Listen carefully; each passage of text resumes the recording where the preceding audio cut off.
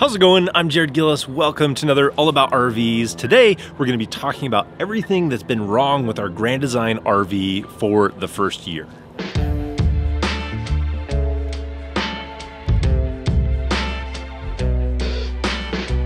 Now, to give you a reference of what we're talking about today, we have the 28BH. It's a 2021, built in 2020, and it had full-time use this year. So we started in Arizona and we traveled across the country to Florida, and we enjoyed a lot of our travels on the East Coast this year. So from Florida to Maine and a lot of states in between, going over to Tennessee and Kentucky. Tons of great memories this year on that route. But that's what we're looking at, and that's where the RV was mainly used, full-time use for the year. So to start things off is we have a little leak that we need to address under here. This just happened last night. So we had an icicle coming out from the underside of the RV. So we obviously have a leak in the plumbing somewhere. So I want to address that. But overall, we've been really happy with the RV and we haven't had any like major things wrong with it. But I do want to go over the list of being honest with everything that we've had go wrong, that we've had to repair or we've had warranty done to the RV. So let's drop the underbelly here so that we can take a look at what we can do to repair it or improve it. So it looks like this flexible pipe in here that I wish was PEX is going to be the culprit. So there's a lot of PEX in the RV, but they put in this flexible pipe too. And so I'm going to replace that with PEX so that I don't have this issue. I'm probably going to put in a valve in here too, so I'm going to have to run to the store. But you might be asking why I'm not putting this in for warranty and just having it done that way. So let's talk about some of the things that I put in for warranty and why I'm just handling this one myself. Now this is something that we put in for warranty, was this red pressure regulator on the propane side, on the passenger side of the RV. It was making all kinds of noise and problems. So we were just able to call them, send an email of exactly what was wrong, and they just sent us the product. So they did that with this propane pressure regulator, and they did that with an issue that we were having with the tire link system for being able to monitor the tire pressure inside of the RV. And then we also had a light that was kind of wigging out on the inside that we were able to get that replaced. And so they just sent us the product and I was able to replace it myself, and I didn't have to worry or wait on anybody at an RV service center or have to have the RV in for service when we were trying to live inside of the RV. So it worked well for us having that stuff sent to us. Now, to be honest, the tire pressure monitor system still isn't functioning properly on here, and that's really more on my end because I haven't followed up on it. But I'm not being able to link my alert indicator with the tire pressure monitor system. So I get alerts on the phone, but I don't get that alert indicator, and the phone doesn't always refresh on this system as well as it did on the tire minder system. So we just swapped back over to the tire minder system, and that's working fine. But it'd be nice to be able to review this and be able to have it working properly because I really like the display of it inside of the app. So that's something that's on my to-do list because I would like to give that a good review of that system.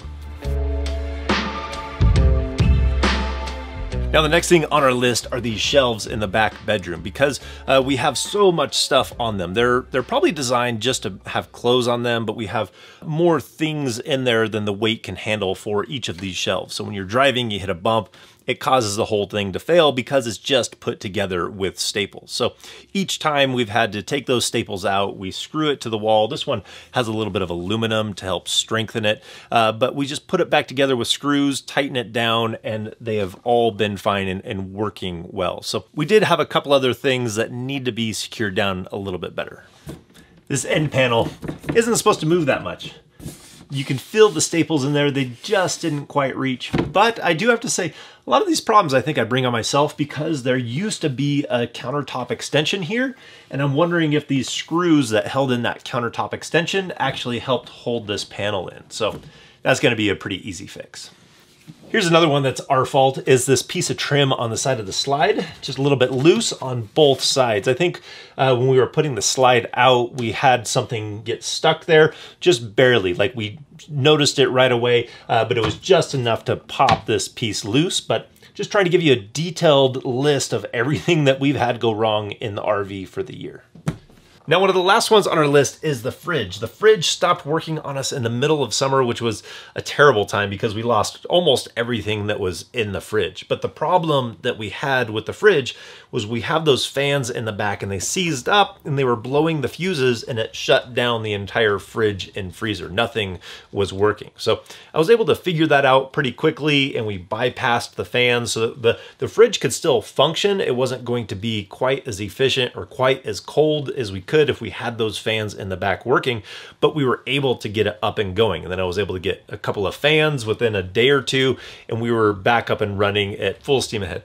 But one of the things that we had to do to work on the back of the fridge is we had to gain a little bit more access. So you do have your vent at the bottom of the fridge, you have your vent at the top of the fridge, and Grand Design puts an extra piece of wood in the back there so that air, as it's coming up and pushed by those fans, it's able to go all the way past all the coils and the freezer area, and then it goes out the top. So that piece of wood helps that process so that all the air can pass over the areas that it needs to on the back of the fridge. The problem is that piece of wood restricts you from being able to get to those fans or anything back there to work on. So we just cut that out so that we can remove it when we need to, but then it still goes back in. So when we're done working on it, that piece of wood stays in that vent so that we can have that air pass by all those coils and all those fins to help that fridge work better. So that was a modification that we did on the back of the fridge to be able to work on it when we need to. But looking at our list, that's really the last thing that we've had go wrong. I was trying to think and rack my brain of everything that went wrong in it this last year, and that was really our list. So really not too bad. I've been happy with the quality of this RV. It's definitely a higher quality than the one that we had before that was a 2004. And this one that we are currently in was built in 2020. It's a 2021, and this is our experience of everything that we've had to repair on it in the last year. So you can see that my plan moving forward is always to try and stay away from the RV service centers or putting it in for work. Usually the RVs disappear for a decent amount of time, or it takes a considerable amount of time to have them repaired. So all these things were minor enough that we were able to do them ourselves. If we had an issue with the frame or something like that, we would try and get in. But with these smaller things that we can handle, I would much prefer to handle it on my own, just repair it and get back on with our RV life. So I think that's gonna do it for today. I just wanted to give you guys the information of everything that we've seen over this last year